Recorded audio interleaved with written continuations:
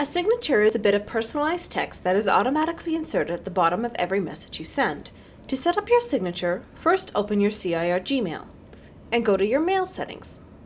Once in your Mail settings, scroll down to Signature.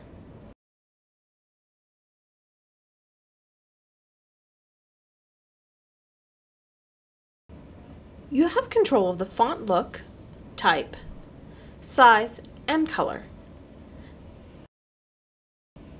You can also add links to your website.